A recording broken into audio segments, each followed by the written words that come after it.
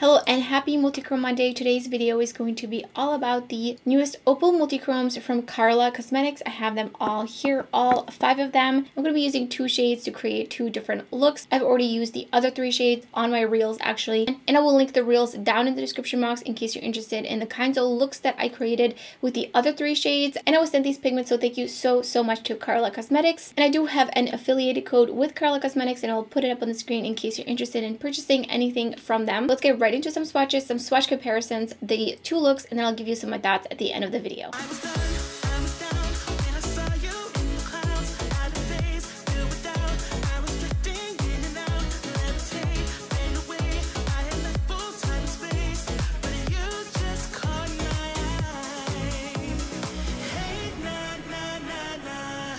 Please won't you come over, let me get to know ya. Hey, nah, delve into emotion, leave us in this moment.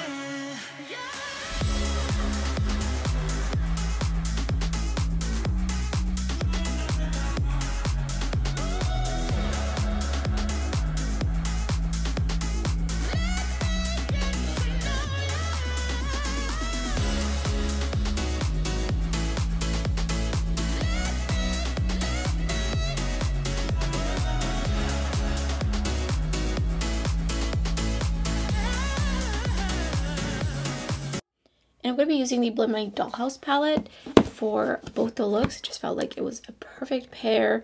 So I'm going to go in with Rouge first. And I'm going to pop that right into my crease. And then I'm taking Baby Doll right above that just to feather it out further.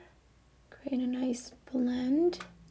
And then I'm going to go back in just with a little bit of Rouge. Taking Cinched on a Blend Bunny B4 brush, I'm going to put that in the outer corner. And I'm just packing it on, and then I'm going to use, I think I'm going to use Hold Me on the edges. I'm still using the same brush. I did wipe it off, and I'm just going to go back in with Cinched. And I do want to just blend it out here a little bit, so I'm going to go in with Baby Doll. Just going to merge everything. And then back out here just a little bit. I'm going to take a tiny bit of Stitched and just put it right along my lash line. I'm just going to tap it in until it blends. Okay, I brought it out a little too far, not what I wanted. Going into No Strings. Just to blend it out here. Alright, and I'm going to be using the Fix Potion from Karla Cosmetics. This is like one of the best things to use with these kinds of loose pigments.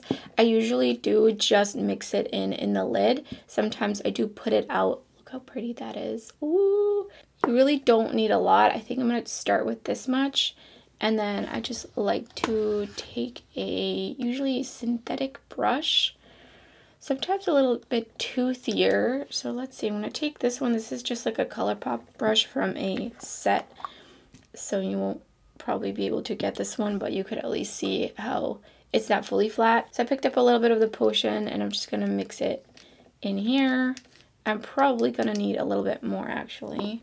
Sometimes I use a mixing dish, and you could also just put the potion down and then go in on top of it, but I'm trying to minimize fallout.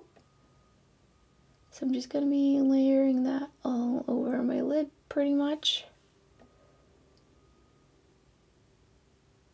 So now because I already have it wet, I can actually just go in and layer on more because this shade is pretty translucent. So see, I can just put on a bit more and kind of really amp it up. It is still going to be translucent, but it's got a little bit more of a punch. And in here a little bit more. I'm glad I waited to do the rest of my face. Here's the first finished look using Moody Cow.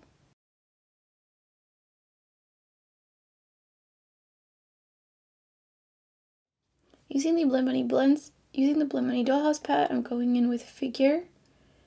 And that's going right in the center of my lid. And then I'm just blending it up. And I'm taking Madame and it's gonna go all over the lid.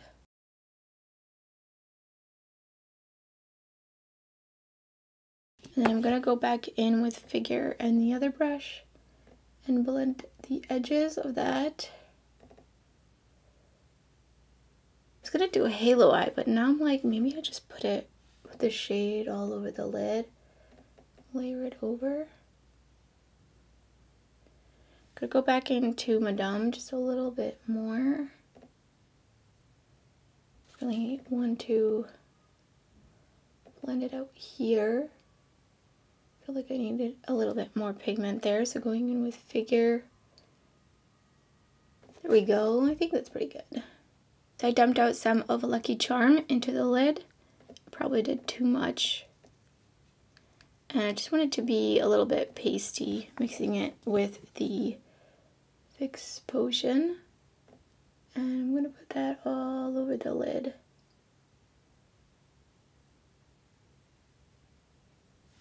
There's so many like pink flecks throughout it. It's super fun. And then I'm gonna just like tap out the edge here. I don't want it to be harsh.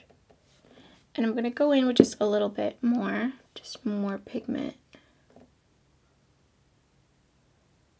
Since it's still wet, so I have a little bit of work time. Here's a second finished look using Lucky Charm.